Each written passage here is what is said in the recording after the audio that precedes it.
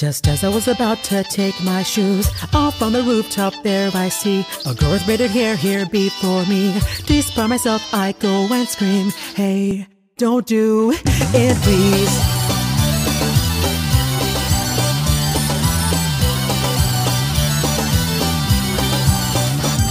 Well, wait a minute, what did I just say? I couldn't care less either way. To be honest, I was somewhat pissed. This was an opportunity missed. The girl with braided hair told me her woes. You've probably heard it all before. I really thought that he might be the one, but then he told me he was done. For God's sake, please, are you serious? I just can't believe that for some stupid reason you got here before me.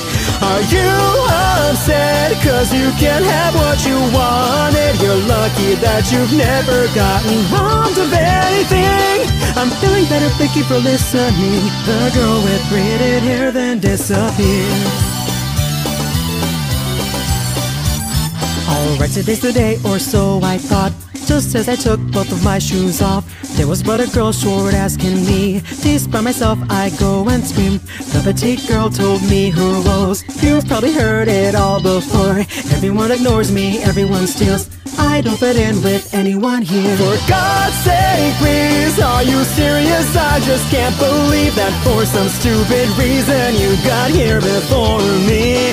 Cause even so, you're still loved by everyone at home. There's always dinner waiting on the table, you know.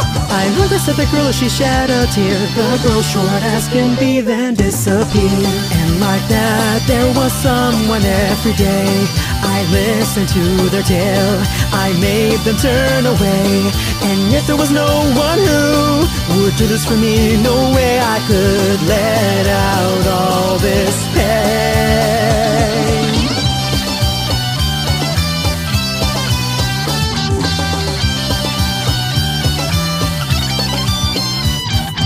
For the very first time there I see someone with the same pains as me, having done this time and time again. She wore a yellow cardigan. I just wanna stop the scars that grow every time that I go home. That's why I came up here instead. That's what the girl in the cardigan said. Oh, wait a minute, what did I just say? I couldn't care less either way, but in the moment I just screamed something that I could not believe. Hey, don't do it, please.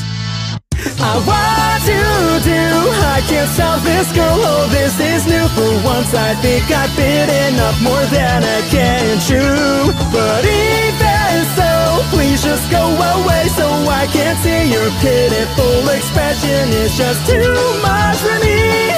I guess today's just not my day. She looked away from me and then she disappeared. There's no one here today, I guess it's time. It's just me, myself, and I. There's no one else who can interfere. No one to get in my way here. Taking off my yellow cardigan, watching my braids come all undone. This petite girl, short as can be, is gonna jump now and be free.